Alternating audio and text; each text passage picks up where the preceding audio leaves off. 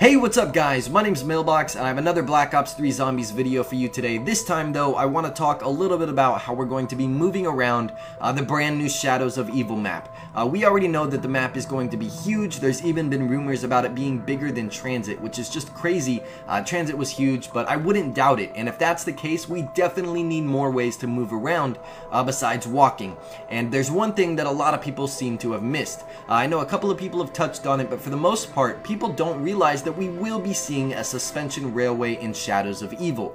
We know this because if you go to the Call of Duty Black Ops 3 website and click on Zombies, we get a few descriptions about the map itself, and one of them reads, "Morgue City is the ideal backdrop for a noir horror story, featuring a theater district, jazz clubs, and a suspension railway, elements that add new depth and complexity as you fend off the undead." So, a suspension railway. It's pretty self-explanatory, but we can look it up online and it tells us that it's a form of elevated monorail where the vehicle is suspended from a fixed track which is built above street level, or a river or a canal or an existing railway track.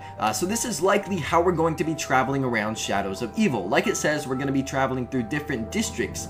This map is going to be enormous, man. At least that's what it seems like. And I tried looking throughout the trailer for a small glimpse at the rail system, and I did come across a very quick shot at something that looks like it could be the suspended train. It's really hard to tell though. You guys are totally welcome to go try and find a better shot of it. But yeah, I just wanted to make sure that you guys know that essentially we have a Shadows of Evil travel system confirmed on the official Call of Duty website.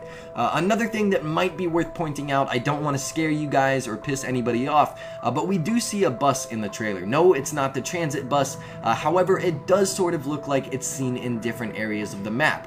It's a little difficult to tell in this very abrupt and fast-paced trailer, but we do see it there at first, and then we see it there as our characters are running away. So if this bus moves around the map, it could mean that this is another travel option.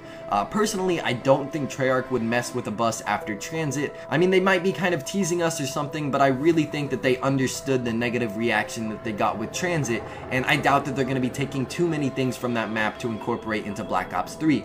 Maybe the bus is just how our characters are transported into the city. Maybe it's just how we enter the map, or maybe it doesn't move at all and it's just sitting in the streets with the rest of the cars, and I'm crazy. But let me know what you guys think, both about the new suspension railway and about this bus that we get a quick glimpse of. Are you guys excited for the train? Do you think it's going to be a big step up from the transit bus? I wonder if there's going to be like a conductor or something like Ted. I guess that's something that we're going to have to wait and see. But thank you guys so much for watching. Stay tuned for a lot more Black Ops 3 Zombies videos. I have a ton of stuff to talk about still, and as always, I invite you to smack that like button if you enjoyed the video and if you're hyped for the new Zombies. It helps spread the info and it helps support my channel, so it's much appreciated. But yeah, thanks again for watching, guys. I'll see you next time. It has been LM. Oh, you're not subscribed?